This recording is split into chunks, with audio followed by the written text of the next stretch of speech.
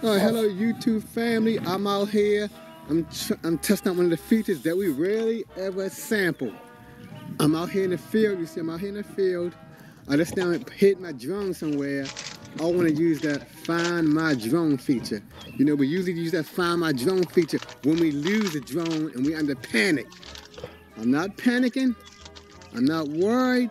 I know I hit my drone, and I'm gonna use Find My Drone. I used it before in a real situation when I had to find my drone in my neighborhood. But I was gonna get no.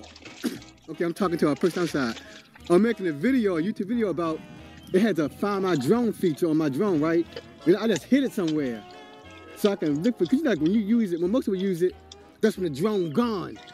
But I want to use it right now to make sure I know how to use it. You got me?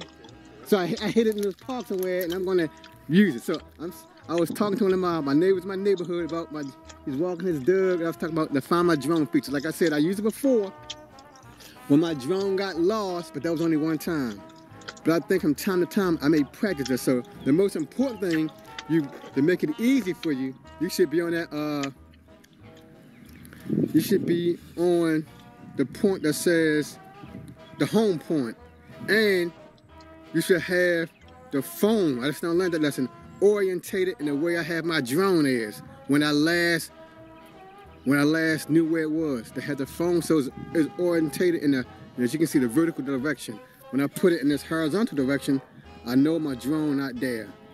So I know in the future now, if I lose my drone, hey, step one, put it in vertical.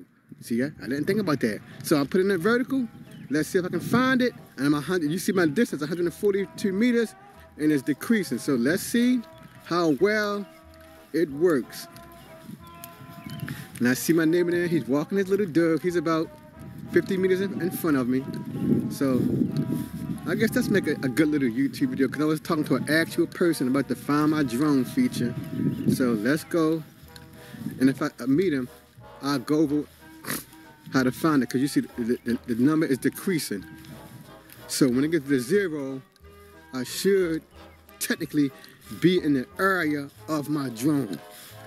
And this idea came to me this morning. They said, hey, make a video on Find My feature, because we only use it when a drone is lost. And then if we're using it, are we using it properly? So I'm making sure now I'm using it properly, because I said I didn't think about having the phone vertical, but I'm sure I did when I lost it. And plus, I have to have it vertical. Yeah, because you see the number is not switching with me. Like that 67 meters, it's telling me to put it vertical. So the number is letting you know to put it vertical. So 61 meters, vertical. And like I said, I know exactly where it is. I dropped it, and it should put me near the 0 mark. Then I know that it is working well. Okay, in the 30-meter range now. 30-meter range.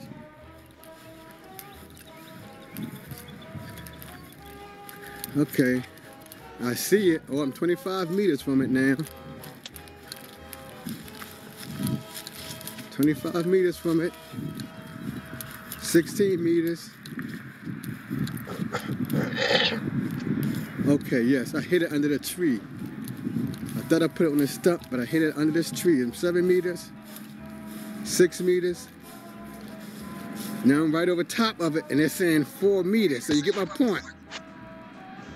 It's not, but I have a Patentic Atom, so it's not no DJI drone. So hey, I'm not gonna fuss with it if it's now 163. But I'm standing right over top of my drone. I got it. I'll let you hear it. I'll let you hear it. I found it. I'm gonna let you hear the drone. I'm gonna start it off. See? So you hear it. I have my drone back. Now it's saying I'm 2 minutes from it, but I'm right here. It should be 0. All right, so thank you for stopping by, good people. Drone family on. You should practice at least one time using that Find My Drone feature. Till the next time, good family. Peace.